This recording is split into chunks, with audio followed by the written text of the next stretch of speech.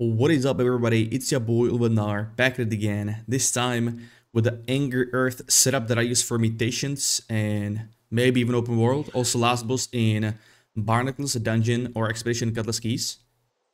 So melee, my attribute points. I'm running 265 strength, 200 dex, 50 con. Now I recommend running 100 con if you are playing with randoms, because things can get out of hands with randoms. I'm running 50 con because I have 2 pieces with con. Ideally, I would want to run with 5 constitution for maximum DPS. So the rest of the points would go into strength. And game build would be looking like 300 strength and 200 dex. You're getting 200 for this bonus backstab damage. And then the rest of the points in strength, because Hatchet is our main DPS weapon. And Hatchet skills mainly from strength. A secondary is dexterity.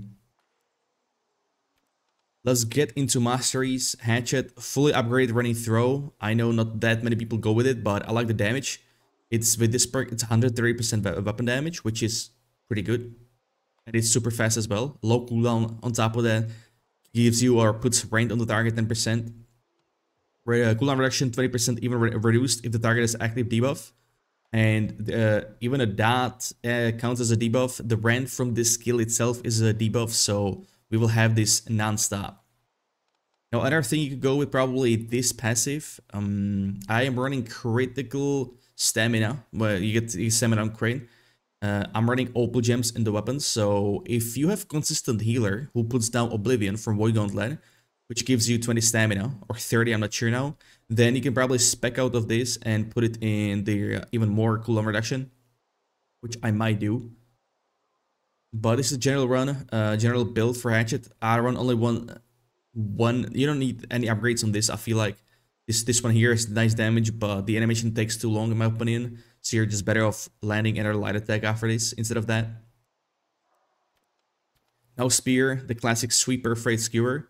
We open up with skewer to apply the bleed, but also the weapon perk which we need on Spear that applies weaken on target. I will show in a second. We follow up with Sweep and Perforate. This combo should have great synergy with your team member who uses Gravity Well and Maelstrom. And that's perfect timing. It's usually around that time when your party member uses that. You follow with Sweep, more CC into Perforate, apply Rend. We deal more damage, about 25% to knock down targets, which is from Sweep. So there is the weapons. Now the gear. Your ideal setup is definitely Ward on every piece. And second best perk is either Refreshing or a weapon perk. So I'm running Refreshing on these 2 pieces. All you need is just a 2 perk. Honestly, for mutations, it would be fun even with blue items that have just a Ward perk. Or to clear gold, you don't even need the wards, but people would not invite you. That's just the meta how it is. Back when mutations came out, we cleared all gold without any wards and without any nerfs to the dungeons itself, but it is what it is. The only weapon perk I'm running on armor is Perforate, and it's honestly the only thing you need. Now the second weapon perk you would want is Refreshing Torrent. If you cannot get it on Hatchet, then get it on armor. But these 3 are best in my opinion. I have these gloves as well.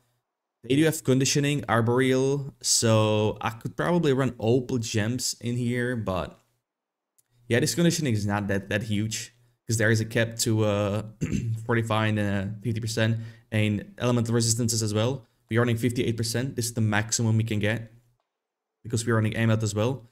Now boots are refreshing evasion. That would be fine if we had more evasions, but we don't, like more perks. We have only this one. So normal, regular refreshing would be the best. Because normal refreshing applies to both weapons. This evasion only applies to active weapon. And it also counts or activates after you finish the full dodge. If you cancel the dodge with left click, like let's say this, it doesn't count. You gotta wait for the get up animation and then attack. For the perk to activate. No amulet, you need only health and the protection that is for the mutation that week. We had nature. So I was rocking this. I say we had nature, but I haven't ran a single Genesis this week, but that's besides the point, right? Now, the usual Hack Silver Simon's Ring. This is droppable from Starstone named item. You could also rock with Legate's Ring if you have it from chest runs. Since we are running 150 decks, we don't need Hardy. Earring, I feel like this is the best. Or instead of Nimble, you would want Refreshing, ideally. But I don't have that. That will be my PvP earring, so I might switch it, whatever. Again, you would need only 2 perk, which is Refreshing and Purifying Toasts. You don't need anything else. This ring, go with Slash and Leeching. Or Slash and Hardy, it's up to you. Just a Slash, that's useful. Hatchet, I chose Bane and Rogue. But if you have wishes, that's fine as well, I would say. And also third perk for Ultimate Biz would be Refreshing Torrent once again. If you cannot get that, like me, myself, 2 perk Hatchet, then go with Refreshing Torrent on the armor. So ideally, it would be on either boots or... Actually, boots are fine because we got Blight Resistance. This is also a good perk for against, against Angry Earth, which is in Genesis. There's quite a lot of Blight. So ideal, I would have replaced the Resilient for Refreshing Torrent, but it's nothing like super bro. It is helpful, but nothing too needed. All right, that's like super min-max endgame if you're going for speedruns. But Genesis itself is easy, so this is my spear, nothing too crazy. I would need Bane here instead of killing Fortify.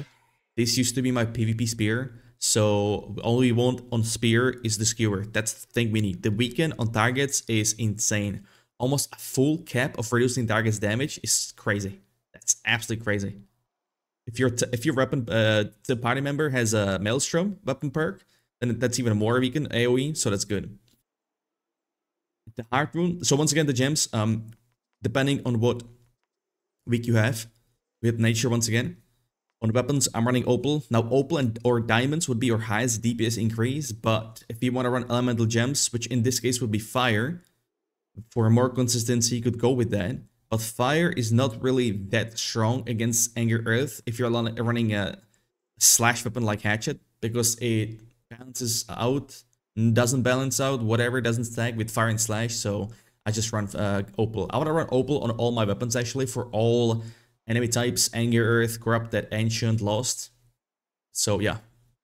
I also like to do my rotation with 3 light attacks and dodge into wild attacks again and dodge. So that's just my... I use it in PvP as well. I just got used to that.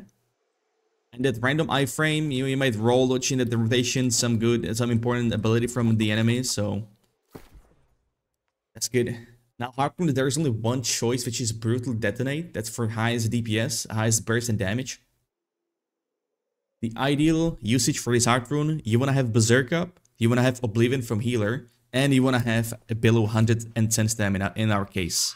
So you want to dodge before the explosion. So you can maximize, because any Empower and base damage modifier applies to Heartrune. Not sure about base damage, but definitely... Yeah, that one as well, but definitely Empower cap, which is Berserk, 20% itself right there, Honing Stone, 7%. So that brings us to Consumables. We got good old Coating, tier 5 for damage. Health Potion and Regen Potion. If you have a debuff, you can use Regen Potion because of this Toast. It doesn't apply to some of the affixes on mutations, so you might not see some dispels here and there.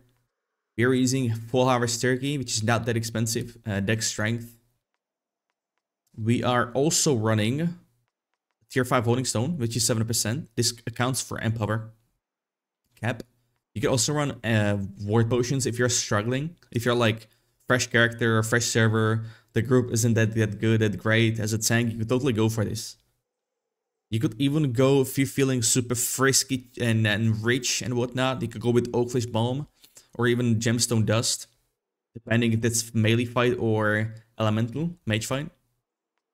Topaz, the usual for Gypsum, you would want that as well. So this was the gear, gems, Heartrune, Consumables. Now I will show you the rotation. So once again, like I told you, when I open up with Skewer, into Sweep Perforate, into Animation Cancel Berserk, Raging Torrent, Running Throw, a start our rotation with 3 light attacks into Dodge or Running Throw. But like this, Sweep, Perforate, Counter Animation, Raging Torrent, 3 light attacks, Running Throw, 3 light attacks, Dodge, 3 light attacks, Dodge, 3 light attacks. Now you could go for a fourth attack, but I find that a bit of a long animation, and sometimes it can punish you. But if, once again, if you're not running opals, you could throw in this fourth attack. You don't have to cancel after trail attacks. If you know you have a free shot, you're not gonna get hit. Now there are ways to cancel Berserk, either with light attack, which is left click, or skill. In our case, it's Raging Torrent or Frail Rush. This was without a light attack. I also have a video for animation canceling Berserk. It will be right up top, right in here. Where's my cursor? So you can check it out. Because there is more ways from weapon swap as well, as you could see right there when I was showcasing the rotation. But I believe this is it. I think we covered everything right now. I can't really think of anything else. Now, of course, this is one of the best DPS builds, but a Greatsword is also super powerful with DPS, if not better. Now, if we have some nerfs incoming to Greatsword and Hatchet, like they promised quite a long time ago, still nothing happening, then Rapier might be the king of DPS, or depending on how much they buff ranged weapons, and also Sword and Shield will probably be the king, because the Banes on weapons and on shield, they stack. So if you get both, then SNS will be on top. Also, the Bane on shield is only a droppable thing on the shield. You cannot craft that. You can only drop it in dungeons. I do have Ancient Bane on the shield, but that's pretty much it. So I might test that DPS build in the future. I might go that build in the future, because my main build for PvP is Hatchet and Sword and Shield. So we'll see. Also, one thing to note, Hatchet's perk against all odds is what makes Hatchet super powerful in AoE. Because you can get 50% damage right there. Base damage. Which means this does not account for empowered cap. Which is even better. Since you already have a lot of empowered buffs like Berserk and Honing Stone and whatnot. So there it is. This is my PvE setup for Angry Earth for mutations. Almost full base. I just need 2 pieces pretty much changing. And pants as well because I have full con. But yeah, thank you all for watching. I hope this helps. Good luck with hunting for the items and whatnot. Practice the combos, practice the Berserk cancel, because that does increase DPS, because it saves you time. And yeah, hopefully talk to you next time. Until then, y'all have a good one, and see ya.